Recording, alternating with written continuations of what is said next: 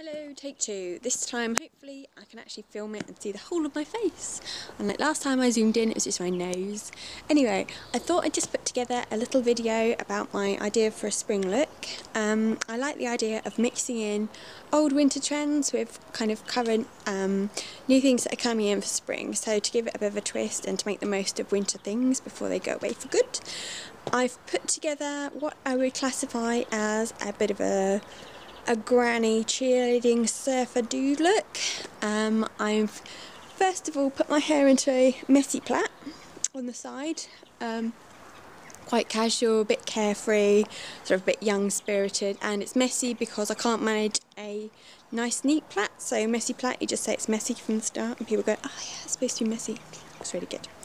I've put on my sort of varsity jacket, you might be able to see here.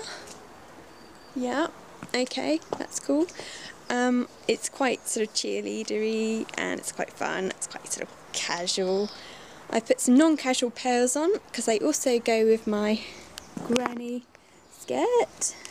I've put on it's actually midi length granny skirt, which is really quite, you know, tartanly nice.